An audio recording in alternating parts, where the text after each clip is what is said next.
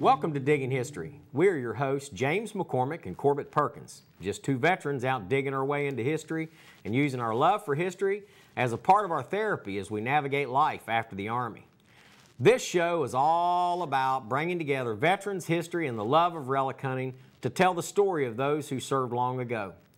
This show will tell the history of America and locate those precious artifacts and properly display and preserve them for the sake of history. We bring together technology, including metal detectors, maps, and even drone technology needed to locate, film, and document these discoveries, allowing all citizens to see, and in some cases touch items that are in many cases older than the state of West Virginia. The veterans we work with on these projects will have an opportunity to tell their own story, and in the course of these expeditions, find some therapeutic value of the experience and fellowship that these great adventures provide. Today our show will focus on 3 locations we have dug over the last 30 days. They are Northern Virginia, Hurricane, West Virginia, Barboursville, West Virginia, and all 3 sites turned up with some pretty cool artifacts. So sit back and enjoy this episode of Digging History. We're out here trying to show the therapeutic value of digging. Okay, nobody gets paid here. Nobody on a payroll.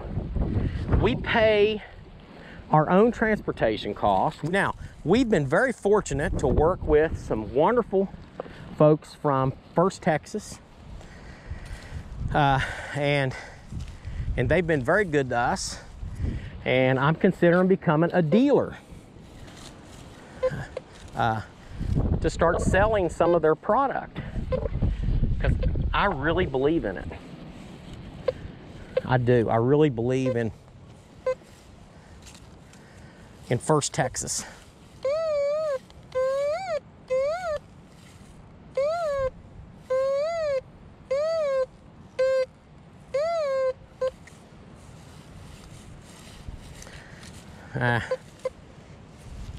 Unsure. Okay, so First Texas makes the fisher, makes the bounty hunter.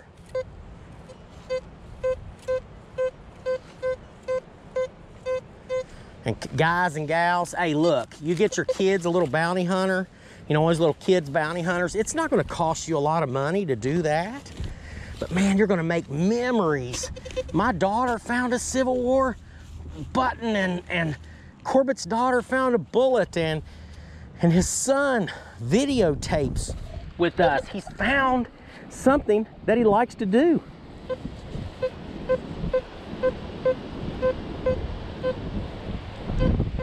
So, you know, all right, sorry for the wind, folks. I can't control it, but God's gave us a beautiful day, so we'll be back to share some more of this digging with you. Let me dig this out first. This might be something really cool that I really don't want y'all to miss. Maybe, maybe not.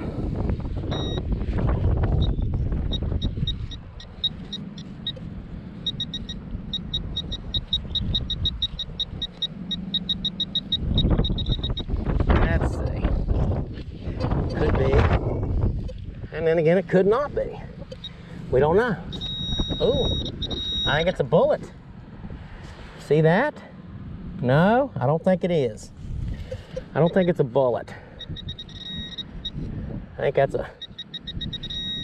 wait a minute. Wow. Oh my gosh. It's a sinker. What in the heck? There's a creek over here, so I guess some kid... well, you want to talk about a sinker. So probably somebody was dragging along and that sinker was so heavy and they dropped it on the ground. Hey, there's a piece of lead that's gonna come out of here. So anyways, that's what happens. So keep watching us on Digging History, folks. We love making these videos. We do it because we love it, and we love the therapeutic value of it, and we love being outdoors, and we love being able to teach people something and to encourage your heart and your mind to keep going another day. Keep going, folks.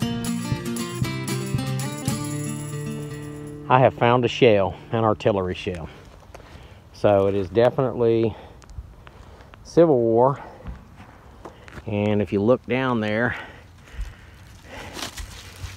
it looks like an early model, maybe a parrot shell. It's definitely a shell though.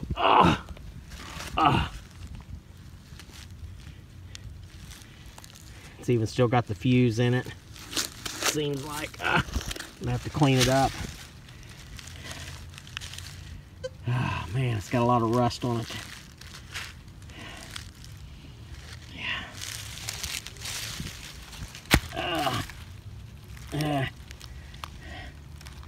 It is old. Definitely early war. Goodness gracious. All right. Well, there you have it. The first artillery shell found on the first day of January 2020. And you saw it here on Digging History. And here we go on a dig in an undisclosed location. But you can tell that it's raining, snowing, sleeting, all the above.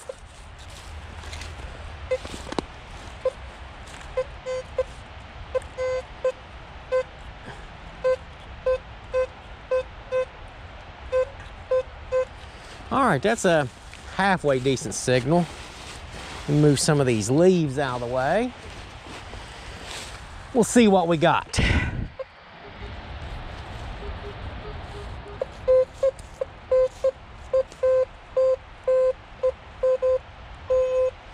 Okay, we got something right here. Let's see what it is.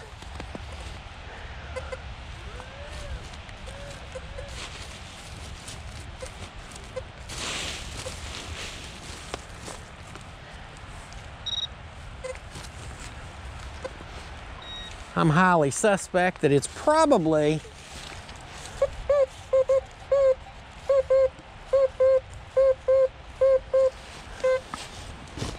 junk of some sort, but when you're in a place that's full of, here we go. Okay, folks. Yeah, so I got Corbett coming over here, but I found a J-hook. A J-hook is part of a uniform. Oh, yeah. And there's a lot of little uniform pieces, as you can see in this area right here. I want to hit this, the trench. I would. I'd hit that area right up there. But this is where it's at. All right, we're gonna move on over here.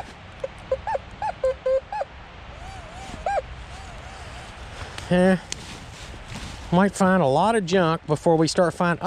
There's something there. What is it? It's right on top. Oh, okay. Okay. This could be something. This might be part of a case or something. I don't know. We'll have to check it out later. What you got over at Perkins?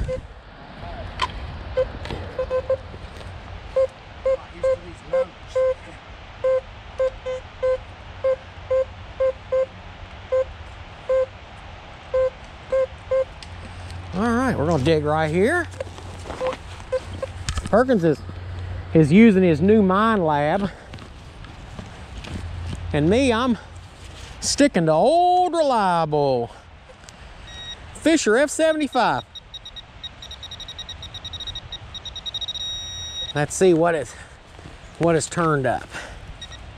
Check it out, folks. Hey, water plant.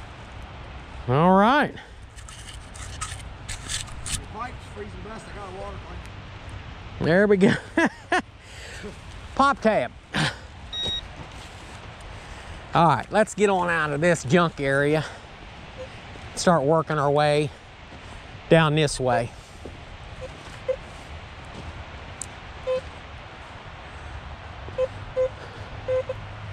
There's a lot of junk here.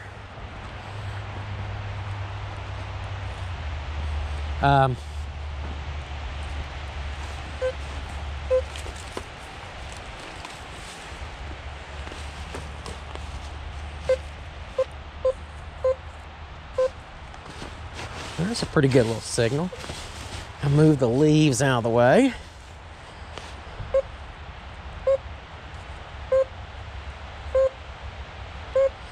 Okay, that is a good signal, giving me about an 80. So I'm gonna dig it. I don't know what it is. Could be a bullet, could be a button. You know, it could be a coin, I don't know. A lot of people walk these trails. There we go. What do we got here? All right, let's see.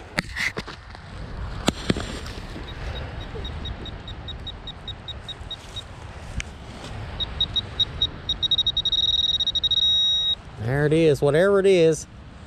It's just below the surface, and it feels like, I thought it was a bullet, but it's not.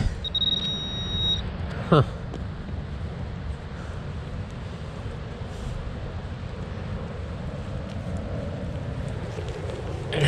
Oh, there's something here. Okay, what is it? A can. So we found one possible artifact, and it's snowing. But this has been kind of cool already, so let's just get on over here and look. That's all you can do.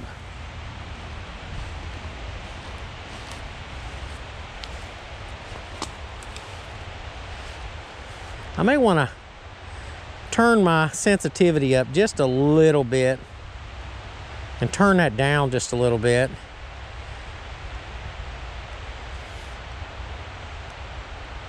So I'm gonna turn my sensitivity up to an 89. We got snow, we got leaves. You know, you got a lot of stuff on the ground here. And I don't want to miss anything. Iron. Little squeaker. And we'll move this stuff and see what we got. I've had luck doing that.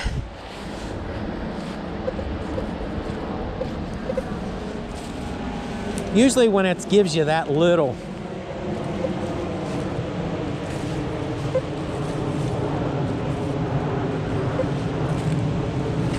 signal like that,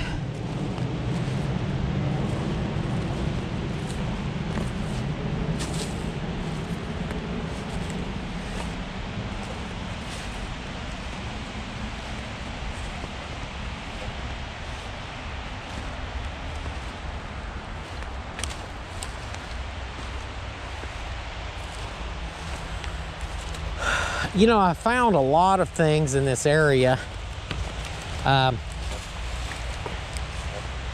As you can tell, it's close to a road. As you can hear all the traffic. And it's snowing.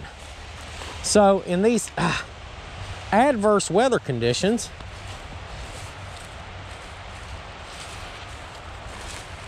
you're out here digging, you still have to be very alert for dehydration. Believe it or not, you can dehydrate out here. If it's snowing, if it's raining. So don't just think because it's cold, you don't need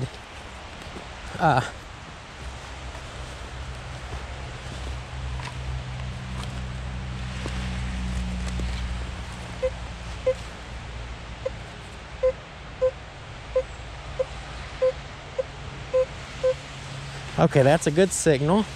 That sounds like a bullet, possibly.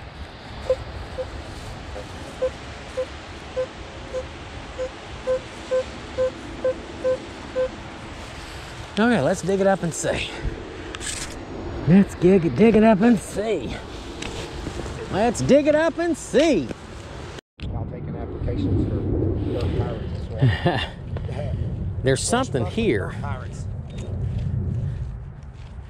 There's something here that's actually probably kind of good, I think. I don't know, I could be wrong.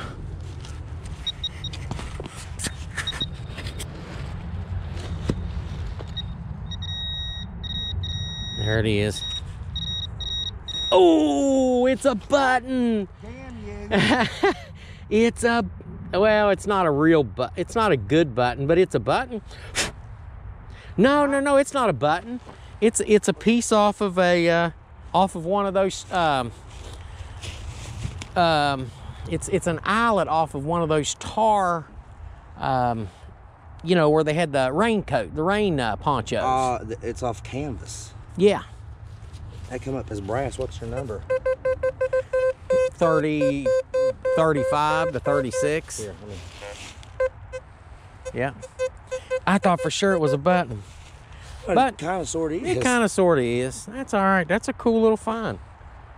That's a cool find. All right.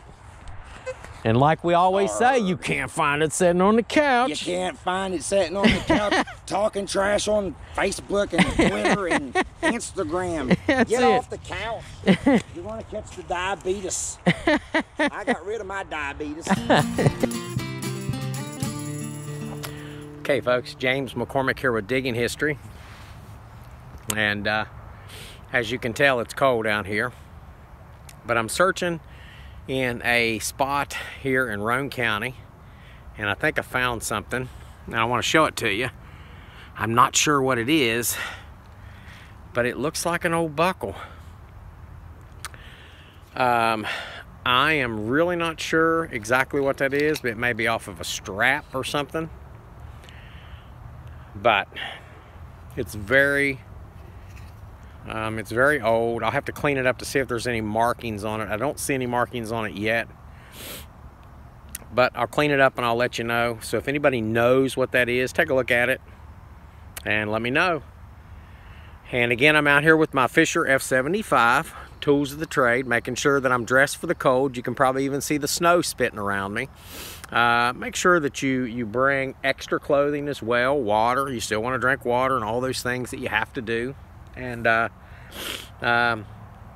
just make sure you're prepared all the time and someone knows where you are. So keep watching us on Digging History, and I'll let you know what this is later. But it looks cool. Take care. Have you ever had a day where you've dug so many 3-ringer Civil War bullets that your pants are starting to fall down because the pockets are so heavy? I'm having that kind of day.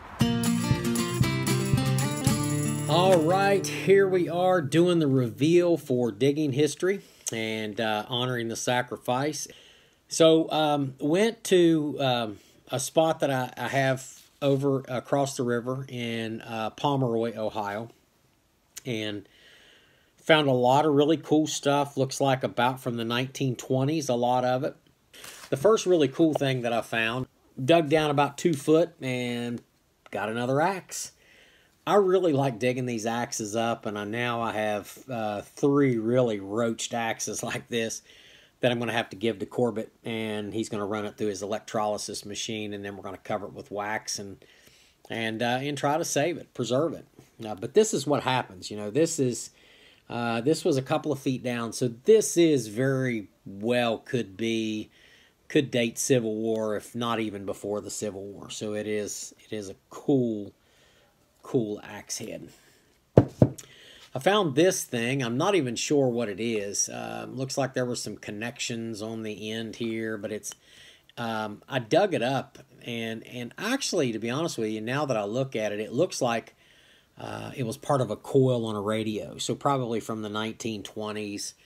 You know, this would have been what the wire would have been around. But it's almost like a stone type material. Found this really cool soap dish container here. This would have been, you know, probably from the 20s as well, 20s, 30s. And that was really cool to find that. Found this, a little lid. Now, this is probably the lid to a toothpick case. So, again, probably from the teens or the 20s.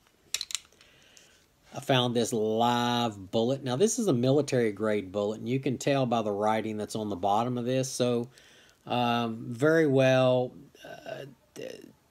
I'll look at the markings and stuff, but it says It says 18 on the bottom of it, so I'm thinking that this is probably something from the World War I time period, and some soldier probably brought it home from the First World War.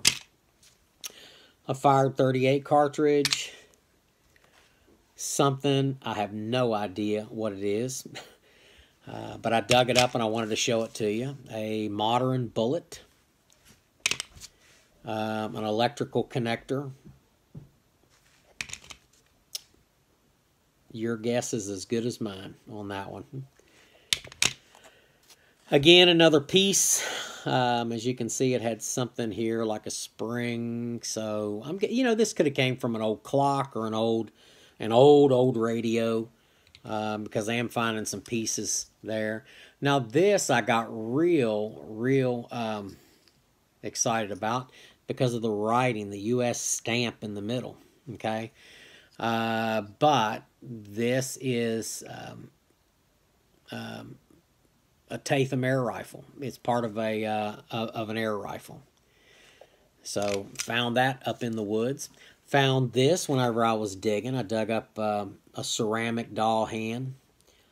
So this would have been from the 1920s time period. Very well fits into that time period.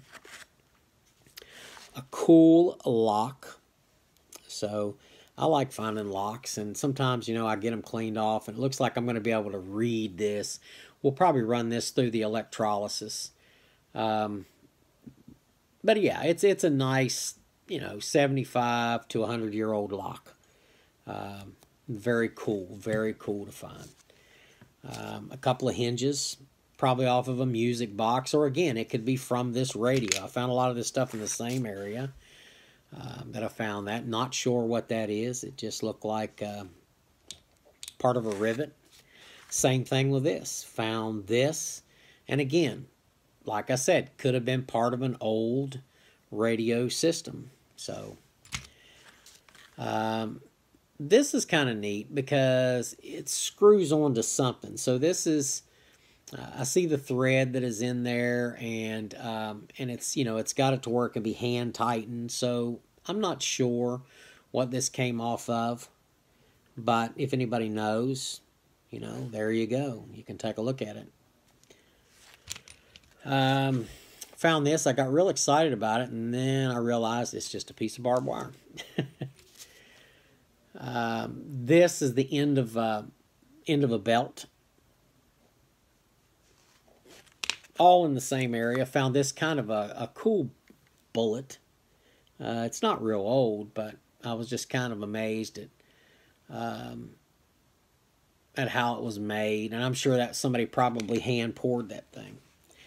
Found the back of a pocket watch. As you can see, there's some really nice ornate design on the back of that thing. Probably from the 40s, maybe from the 30s. I'm not sure. Found a bell top. Found two bell tops. So, this could have been from a phone, an old door buzzer. Not sure. Found this. This is a toothpaste container. It was all rolled up, and when I unrolled it, I started looking. It said toothpaste, and I'm trying to get the name of the company. It says something company, so I'm going to try to look that up, and it may say Fayal Company. I'm not sure, but I'll take a look at it, and it's not too often you find an old toothpaste container, and I'm going to guess it's probably from the 20s. And this little bottle, and I found this bottle as well. So nice markings on the bottom. Not super old because you had the twist tops that went on the top. So this would have been probably the 40s or even the 50s, but it's still kind of cool to find it. Found this from a garter belt, and that was a cool find. And then I found this. This is some sort of a little plate, and I've got to clean this up. There's some writing on this, and I've got to be able to read this, but I can't read it. Now this I found, and when you shake it, there's something in it. Okay, and it looks like there's a way to open this up, but I'm kind of perplexed because it's got this, so I'm just wondering if this is some sort of an old resistor from a radio. It could be. I've tried to open this and I can't get it open, but if you shake it, you can hear it. Now, I found something really cool here, and I know people are going to flip their lid whenever they find out what this is. So check it out. So I found this it was all twisted up and it's down in a hole, and it says on there on the top, it says 3 Merry Widows, $1, and it says selected, tested. That, my friends, I looked up, is from the 1920s, and it is a, sorry about that, that's my dog. It is a condom container. So there were 3 condoms in this thing from the 1920s, and you know, obviously there were none in there now. So so back in the day, you know, this was how you would go and you'd buy your condoms back in the day. So, and they came in a little tin like this, and there it is. So anyways, keep watching us on Digging History. Remember, folks, you can't find any of this stuff sitting on the couch. Or lollygagging. Or lollygagging. Get up and get to digging, and I'm going to take my dog outside. God bless and have a good evening. Thank you for watching Digging History. We want to send out a special thank you to the West Virginia Library Commission for their support and access to books and historical articles that help us locate and bring history alive. Remember that some of the greatest adventures is just a short trip to your local library, and it's a tremendous resource that's free for us to use. We also want to thank the West Virginia Library Television Network and Beth Garrigle, our producer, who donates her time and energy to this project. In addition, we wish to thank Fisher Research Labs for providing us technical and material support to make this show a success. I just want to give a big shout out and a thank you to John Burgess at detectorswarehouse.com. We'll put a thing on the Facebook channel or Facebook page. And I'd like to thank all my brothers and sisters, veterans out there that gave the ultimate sacrifice and the ones who gave some sacrifice to this great country. So, folks, have an awesome day, and remember that a day digging history beats a day on the couch. So get to digging.